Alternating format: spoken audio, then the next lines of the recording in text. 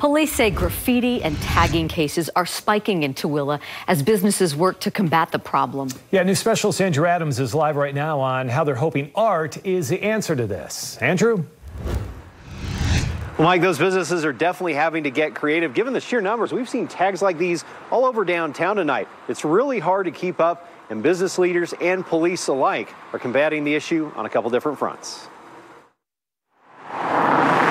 It makes our downtown look trashy, and we don't want that. In the heart of this small town, And it's very frustrating. graffiti in purple, pink, and blue has business owners seen red.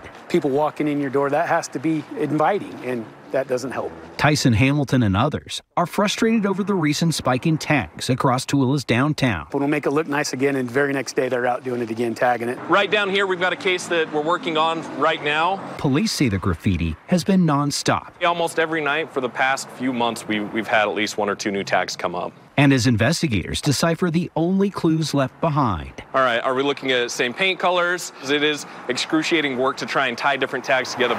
Businesses are often stuck covering the costs of the damage. And it's just what they feel is like a revolving door of continually getting victimized. And we decided to combat the graffiti. We wanted murals, and this does combat graffiti. Tooele's Downtown Alliance recently began the mural program and has plans to expand it. We're looking at doing 2 more here coming up in the next year and a half or so. People will drive around looking for murals to get pictures in front of them. Business leaders say if taggers don't get the message, If you want to do art, that's art.